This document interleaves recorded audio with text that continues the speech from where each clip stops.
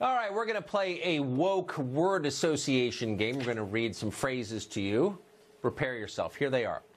Objectivity, individualism, the written word, being results-oriented. Are you cringing yet? You're not? Those sound like good things to you?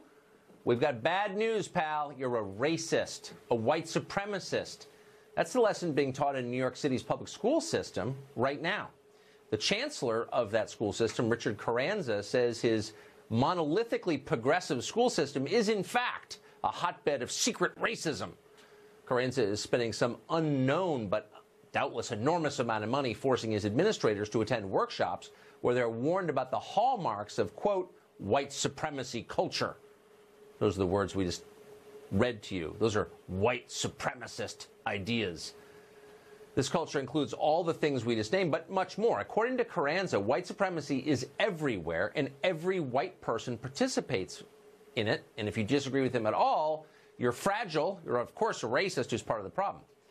Right now, by the way, 4 women are suing the school district in New York. They say they were demoted entirely because of their skin color.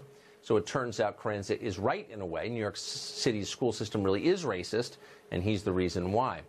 We'll have more on his reign of terror later this week. It's a fascinating story that hasn't been covered much. It should be, and of course, as we said, we will.